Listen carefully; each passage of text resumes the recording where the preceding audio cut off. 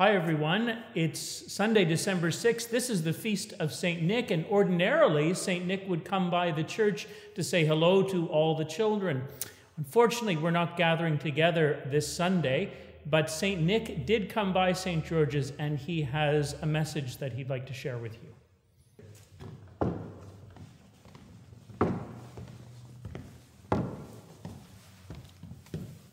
Hello everybody. Thank you for being here on my special day. I always love coming to this church, St. George's, on my feast day because your rector, Father Nick, has the same name as me, Nicholas, Bishop Nicholas, Saint Nicholas. Sometimes people just call me Saint Nick, and that's fine. My story, which is something that everybody likes to think about on this day, is a story that goes way back in time. I come from the 4th century.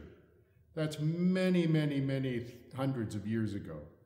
And my story is that I grew up in a town in Turkey today, and it's called Myra, so way across the ocean and further than that.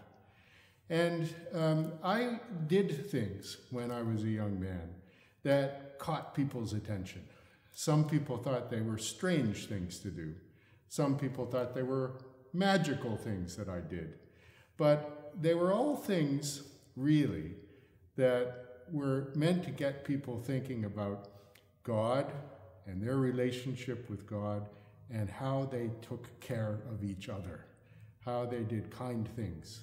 And did honor to God that way. So some of the stories that people like to think about. I was as a young man traveling in a boat. That's the way you got around for long distances back in those days. And the sailors and me, well, we didn't really get along very well because they were, kind of acting up. They were rough. They were swearing.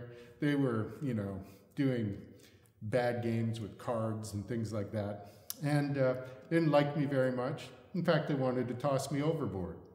But then a big storm came up. And it looked like that boat was going to sink. And as they were being very frightened, I was praying. And, the storm went away, the waters calmed, and everybody ended up being safe. Another story. There were 3 little boys in the city of Myra. They got lost. They disappeared.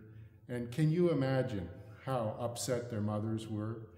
Their mothers made a promise to me that they would pray and be very good if those boys were brought back. And I was able to pray very hard, and God answered my prayer, and those boys, they came back to their mothers, and everybody was very happy about that. So a lot of these stories about me are about my relationship with children and how children especially appreciated me. Another good story. There was a man. His wife had passed away, and he had 3 daughters, 3 girls. And they were very, very poor people. And when people don't have a lot of money, sometimes they do things that they wouldn't otherwise have to do. And this man, very desperate, thought that he would have to sell his daughters so that they would go and work for somebody else, take money for them so that he could live. And of course, I didn't want much to do with that. So in the middle of the night, I snuck by their house and I tossed little bags of gold, you see, like this, gold coins, into their house, and that enabled them to be very prosperous and not think about having to do such awful things to each other. So that story is one that people especially like to remember when they're celebrating my day, because they like to give gifts to children. And usually when I come here to St. George's, I meet some children. And I give them candy and little clementine oranges and even some chocolate gold coins, not real gold, just chocolate, so to remember me by. That last story too, sometimes people think of that story when they're thinking about another saintly, kindly figure with a big belly and a big white beard that we often call Santa Claus.